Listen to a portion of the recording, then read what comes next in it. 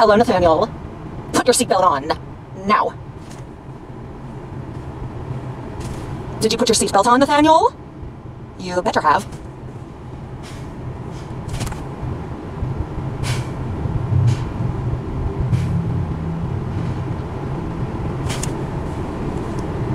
Did anything happen at school today, Nathaniel?